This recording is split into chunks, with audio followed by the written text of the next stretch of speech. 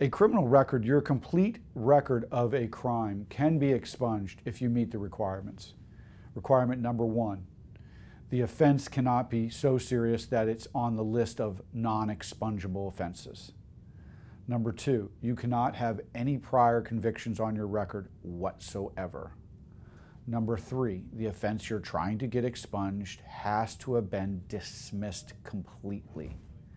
If you have all of those, then generally speaking, everything of your prior arrest can be expunged off your record, and the records will be physically destroyed except for one master copy of that file that is kept with the Florida Department of Law Enforcement in Tallahassee, Florida.